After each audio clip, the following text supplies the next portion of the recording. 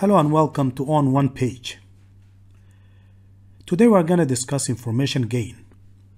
Information gain is very important because it's widely used with decision tree. That makes it very important for machine learning community. Also, it could be a way for us to understand our classification method, to understand which kind of attribute contributed the most to our classifier, and thus will leads us to know the importance of each and every attribute in our dataset. Let's explore this simple dataset in here, and I'm sure it's quite familiar dataset, which contains 14 examples or instance, and it has 5 attributes including the class. Basically, this dataset is about whether a person could play a game, let's say tennis, or not, given some weather conditions.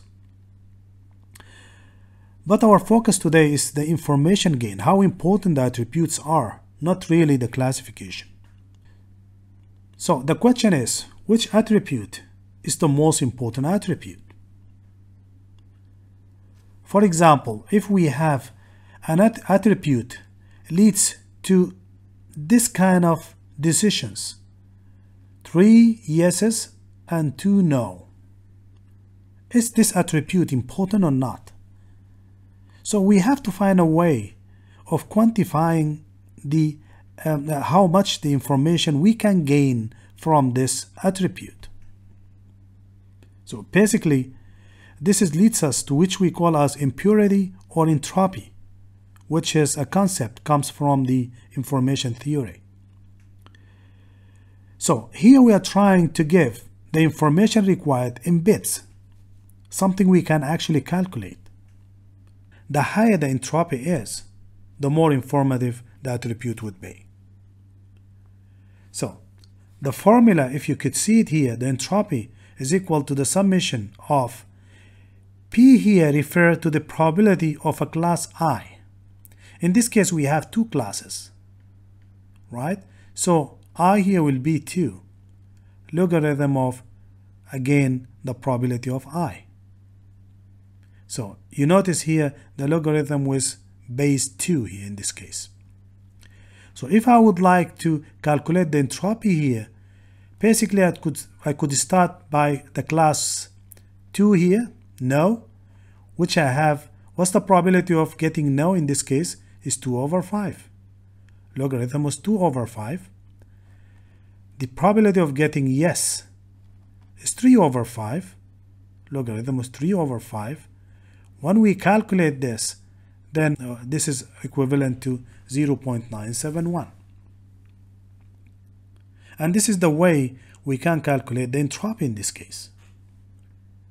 So similarly, I could do this, or I can apply this in each and every attribute, and then I can measure which attribute is the most important attribute. All right, so let's have a look in here. We just summarize whatever you could see in this data in this frequency tables. So for the attribute outlook, for instance, it has 3 variables here. It could be sunny, overcast, or rainy. For sunny ended up to be yes is only 2. You could see here sunny ended no, sunny no, sunny no, but we have this lead to a decision of yes, and also this one. So I have 2 out of the 5 sunnies actually ended yes. Similarly, I have 3 for no, and you can actually count that, 2 in here and 1 in here. We could do similar thing for example, outcast. See, outcast, yes, yes, and 2 yeses here. So we could say here 4 of them are actually ended yes, and nothing for the class no. In case of rainy, we also have 3 ended yes and 2 ended no. You can even double check that. This 3 here, 2 yeses, 1 no, right? and this is yes, and this is no. Right? So, of course, you can calculate the total here is 5. In this case, is 4 overcast, and we have rainy cases are 5. The yeses are actually 9, and you can count them here. No is actually 5. So the total should be 14, which is the total number of instances in here. So very simple, I can calculate the probability of sunny, which is 2 out of 9, right? Because here we want to calculate the probability of sunny given that it's yes, right? So it's 2 out of 9, right? So 2 sunny ended yes, and we have 9 yeses. Similarly for overcast, 4 over 9 yeses is actually from overcast. Similarly for rainy, which is in this case 3 over 9. We could do the same thing for the no case, which is in this case for sunny, for instance, is 3 over 5. There is no possibility here for overcast is 0 over 5.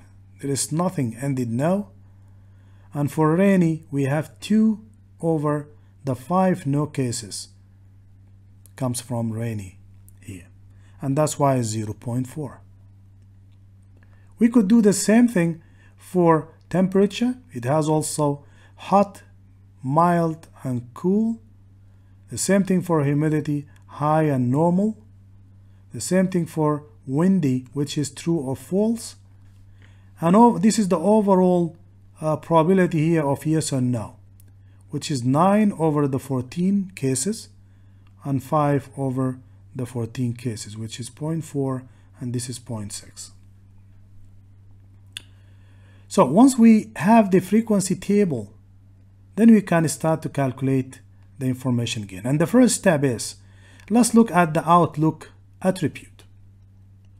So basically, the outlook to be sunny, let's calculate the information gain here, which is we have 2 for yeses and 3 for no here, right? The total, of course, is 5. This will be 2 over 5, similar to this in here, 2 over 5, logarithm of 2 over 5, 3 over 5, logarithm of 3 over 5, and this is equal to 0.971. And you could see it here. The information gain from 2 and 3, I have to calculate the entropy of 2 over 5 and 3 over 5.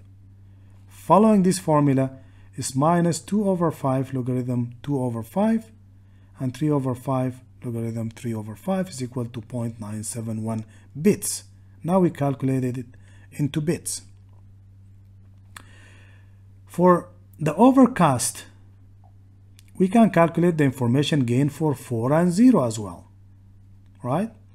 And in this case, we would like to find the entropy of 4 over 4 and 0 over 4. 4 over 4 and 0 over 4. So it's 1 and 0. And that's why this is equal to minus 1 logarithm of 1 minus 0 logarithm of 0. Of course, this one will lead to infinity, to normally undefined value. Let's consider it 0 here, and this logarithm of 1 is 0, so no matter what is 0 here. So this is ended up in 0 bits. So for a rainy case, again, we have 3 and 2. 3 and 2, so 3 over 5 and 2 over 5, these are the probabilities. And that will lead us to, again, 0.971, because it's similar to the first case. So now we can calculate the expected information gain for the all outlook attribute, which is in this case the information gain for the 3 and 2 and 4 and 0 and 3 and 2, right? So in this case, this is equal to 5 over 14. Why? Because we have 5 in this case here over 14 multiply, or you can even check it straight away from here, 5 cases of sunny over the 14, right? Multiply by what we got in here, right? Similarly, we can also get the second one, which is 4 over 14 multiplied by 0, and 5 over 14 multiplied by 0.971. So when we add all these probabilities together, then it's equal to 0.694. By the way, I'm gonna put this Excel sheet in the description below. You can actually download this Excel sheet, and if you make any changes here, the whole numbers here will be changed accordingly, and the information gain will be adjusted. Okay, so in the case of the expected information gain, we have calculated it. So finally, we have to look at the overall probability, which is the overall probability for the 9 yes cases and 5 no cases. So basically, this is 9 over 14, the probability of 9 over 14 and 5 over 14, right? So in this case, the information gain following the same way is equal to 0.94. So the information gain in this case will be the probability of information we got from overall probability minus the expected the expected probability we got from the attribute. This is 0.94 minus 0.69, which is equal to 0.247, and this is the final information gain we can actually calculate. We could do the similar thing here for temperature, humidity, and windy. And in this case, you can simply see that the outlook have the highest information gain. This is followed by humidity, then windy, and then the temperature attribute. Why is it important for a decision tree? Because now we can identify the root of the decision tree. We can straight away start from the outlook and start to draft our decision tree. We look at the cases of sunny, overcast, which will lead us straight away to yes decision, and then rainy. And then basically we could, if we cannot reach the final decision, then we can straight away also get information from the humidity case, because this attribute is the second informative attribute. So basically identify the root of the decision tree is very important, and information gain here help us to do that. So this is the end of this simple explanation for the information gain. As I mentioned, you're gonna find this Excel sheet in the description below.